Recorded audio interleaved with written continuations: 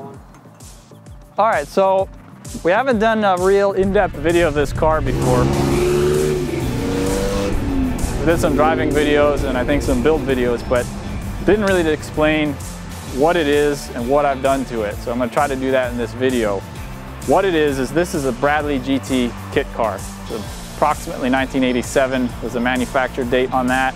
And it was designed to come in a kit, and you take an old Volkswagen chassis, Volkswagen Beetle chassis, and you put this cool body on that, and it's supposed to be a cost-effective way to get a supercar. But the Volkswagen stuff, I don't know, it's underwhelming for the appearance of the car, in my opinion, and if you look like you're fast, you should be fast. So I changed it up because I wasn't going to restore a Volkswagen.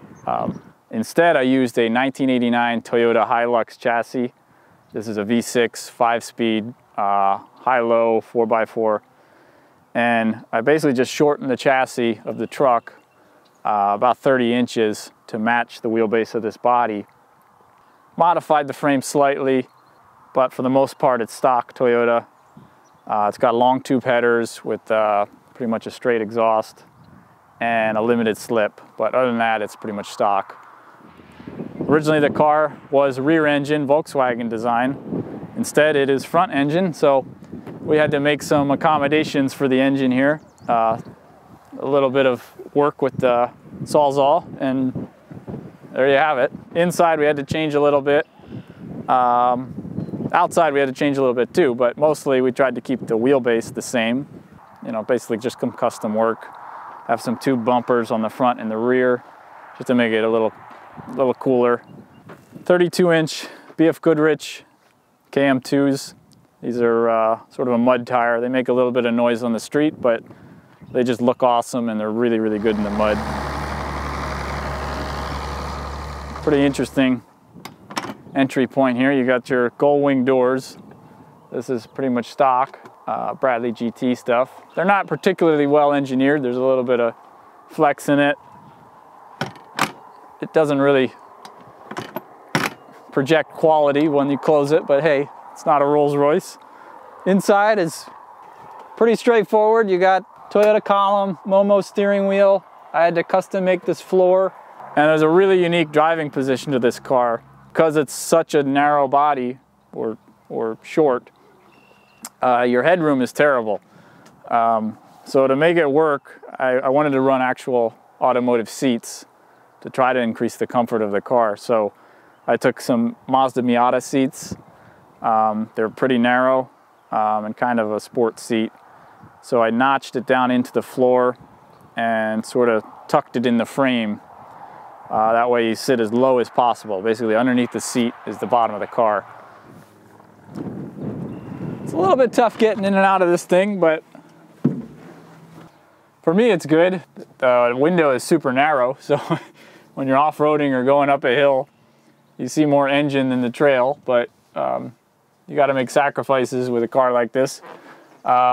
Headroom, you know, that's where you're at. I'm not sure how tall I am, but You're not sure how tall you are? no, I'm not sure how tall I am, but if you're taller than me, you might have problems fitting in this car. One roll bar here. Just figured got to be somewhat concerned about safety, so I added a roll bar.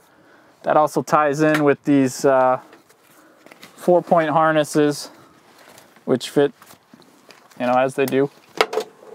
As far as interior parts, you got the factory Toyota wiring harness from the truck is all in it and preserved for the most part. I simplified it substantially, so you have your headlights, and because you have your stock column, you have stock key, steering wheel lock, all that stuff is still maintained.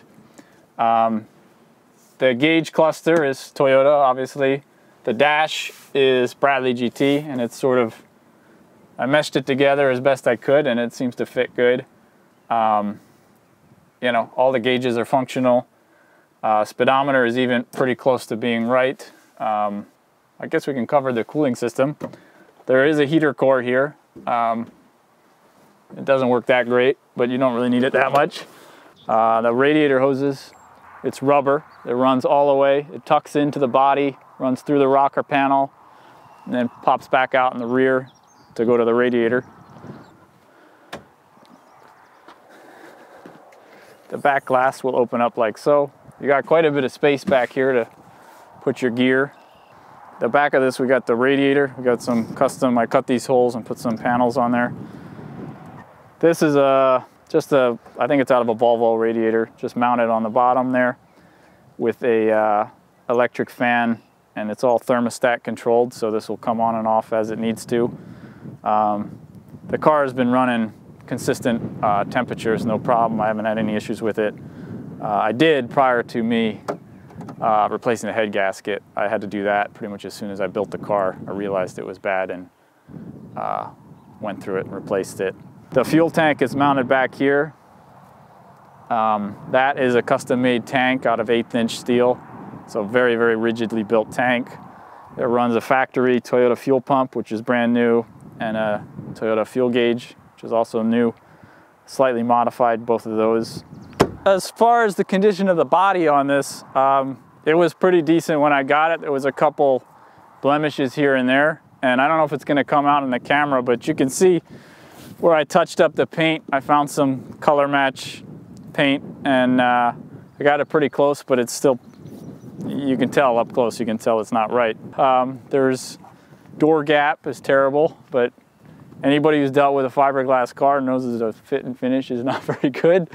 I did trim these wheel wells out quite a bit from where they were factory. As far as clearance wise, they're just enough and no more, you know, so it's as discreet as possible, and it looks, the appearance is almost factory, but we're far from that here. These flip up headlights, the original mechanism for it that came with the kit was crap and unusable. I used a 12-volt articulating servo cylinder, whatever you call it. And this is not just looks, this car does really, really good off-road. We've had it on quite a bit of trails. I think I put around 2,000 something miles on this car just from driving it around here and there. It's pretty well shook down. I really tried to build the car as serviceable as possible because, you know, when you're dealing with a custom, I've dealt with a lot. I run a shop and do custom cars, and I end up fixing other people's custom work a lot. If you have to think it through and really consider that this thing is going to be a long-term vehicle for somebody, so you have to make sure everything is serviceable properly, and well, at least try to. You know, some people never think that far ahead. Yeah, so we're going to go for a little drive, I guess, and give you a feel for what it is to drive this thing around.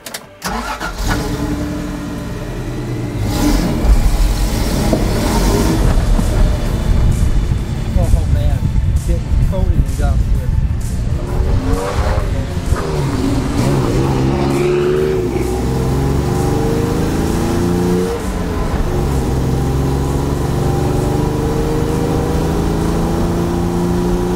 Not as fast as it looks, but still pretty good. So we're doing 70 mile an hour at 3,000 RPMs. Pretty good cruising speed. Slight vibration and road noise, but it's to be expected. You know, perfectly stable car.